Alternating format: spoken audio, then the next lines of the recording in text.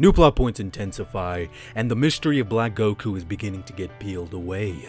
Hello there, beautiful friends from around the world. I'm your host, Blackenfist, and this is my review of episode 50 of Dragon Ball Super.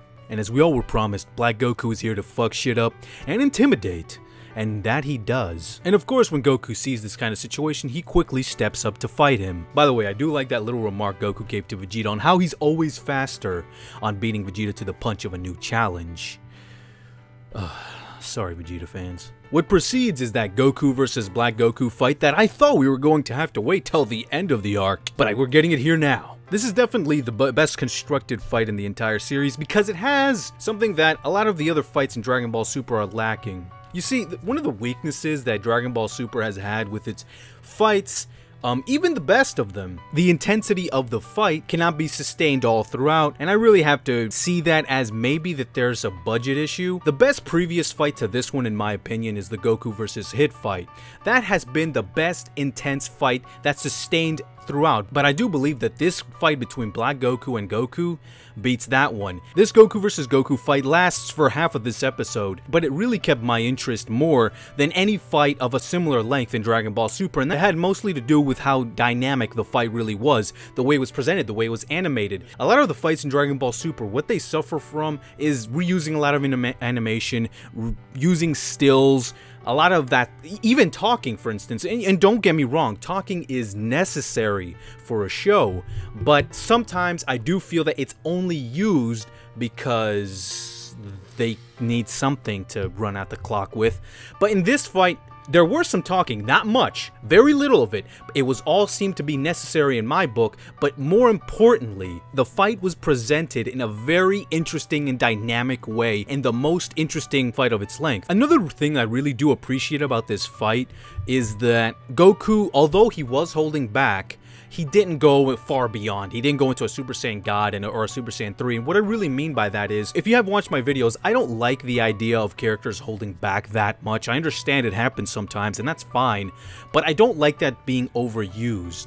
And what I really did like is that Goku didn't hold back just to go out even more all out later in the fight. Instead, and this is what I really appreciate about this fight, is that instead they took an opportunity to really shine a light on Black Goku's character. Him not being able to take on, I believe, a Super Saiyan 2 Goku, which does shed some light on what kind of strength this guy is. Which, by the way, I do like the fact that Black Goku isn't an insanely overpowered villain, because if you do remember, a lot of the other Dragon Ball villains, you know, Frieza, Cell, Buu, they all progressively got stronger as the arc continued, and I think that that is something that this arc, that this Black Goku is going to be taking in. It's a Toriyama thing, and I think that's one thing that really does need to continue on in Super, because although it's great to have characters like Hit, who are already insanely powerful, and yes, they improve, but they're already at such a level where they're pretty damn intimidating.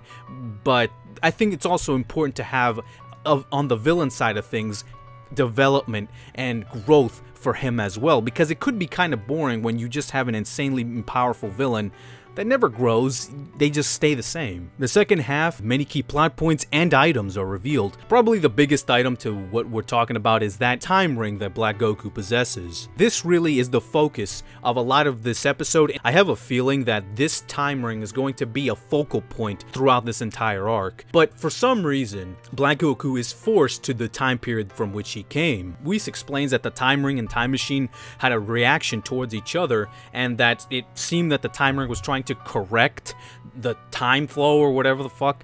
I'm not sure, because there was a lot of interesting things that Whis was saying in this episode that I'm not quite sure what it means yet, because obviously it was just explained in this episode, but for whatever reason, the time ring, it seemed, forced him back into his own time. There was a lot of things that stood out to me in Whis' explanation, but the biggest one was, he said time rings were only reserved for the gods. Now this has reinvigorated the conversations of whether or not Black Goku is a Makaioshin. I still have my doubts that he is a Makaioshin, but at this point, the story could go all over the place. We also have to keep in mind that that green Kaioshin or Kai looking guy, we don't know if he's good or evil. He hasn't even come to the picture in yet, but Whis also explains that it's even forbidden for the Kaioshin to go back into the past. He said that it's okay for them to go in the future. Now, one key thing is that as Black Goku was forced back into his own time, he destroyed Future Trunks' time machine. Now, this obviously caused a crisis for Future Trunks because now he's stuck in the present. And with Black Goku now going on to the future by himself, it's pretty easy to see that he is gonna have no one to stop him. Now, upon learning of the time rings, Future Trunks begs Beerus for him to use the time ring so he could follow after Black Goku. Now, Beerus is probably not the best person to ask for a favor, especially considering the circumstances, and also take into account that why would Beerus want to help Future Trunks to save the destruction of a planet? I mean, he is the god of destruction after all. But luckily for him, Bulma had a trump card. Something that I honestly forgot myself and didn't realize, but yeah guys, remember there are 2 time machines. So it seems not all hope is lost, but I will say, with Whis and Beerus now knowing of this time machine, I mean, it kind of, and with them clearly stating that time travel, time manipulation is only reserved for the gods, and that even further than that, going back to the past is something that even gods are not permitted to do. Will Beerus and Whis permit them to use the time machine?